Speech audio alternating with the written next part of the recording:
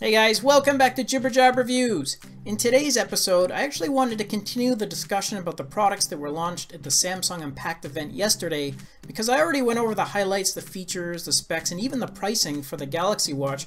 But if you missed that video, click on the link above. Now for today's show, I wanted to have a closer look at the other new device that they debuted yesterday, and that's the Samsung Galaxy Home Speaker.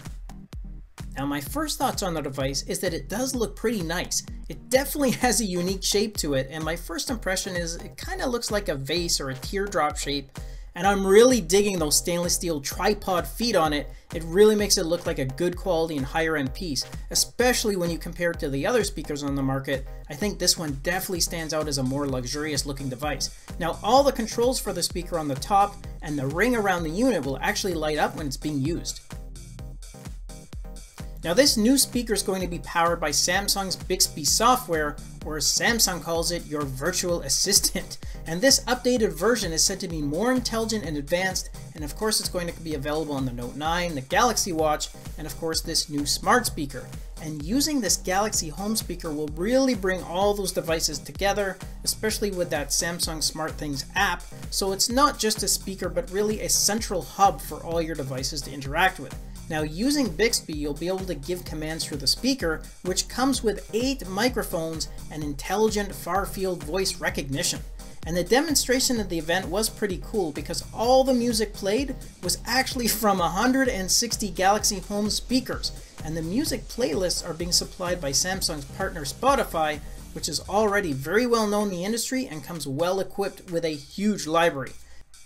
And that audio experience should be pretty outstanding, as it comes with Harman's AKG audio, which provides 360 degrees of sound, as well as a subwoofer for what Samsung calls deep, rich bass.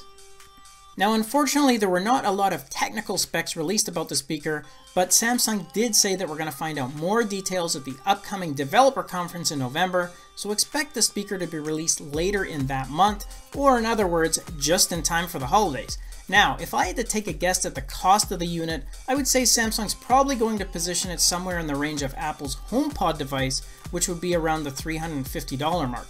However, there have been reports that Samsung may reduce the price to better compete with Apple. So what do you guys think about this new speaker? Do you think it can compete with the other smart speakers in the market? And is it something you'd consider purchasing for your home? Hit me up in the comments below.